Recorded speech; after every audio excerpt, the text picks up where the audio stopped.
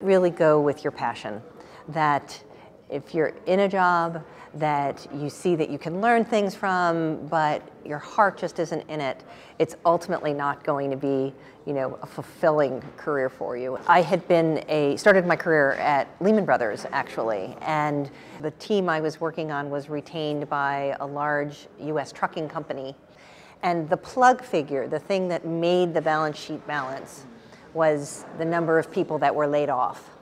And I just felt that I really didn't want my education and my work to be in the service of that kind of business.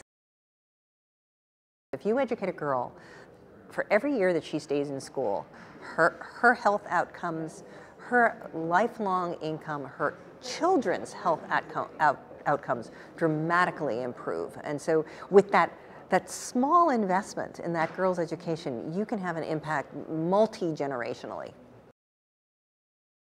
Oh, this is very boring. Shoes. I think that's a that's a universal. I've had low-income women in Pakistan, confess to me that that's what they splurge on.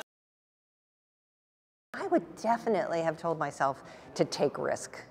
I had a lot of messages from my family about being careful, being cautious, and when I've risked following my gut, not ignoring my gut, I've really done well in every aspect, financially, career, romantically. So I think risk is a good thing, and women should not be afraid of it.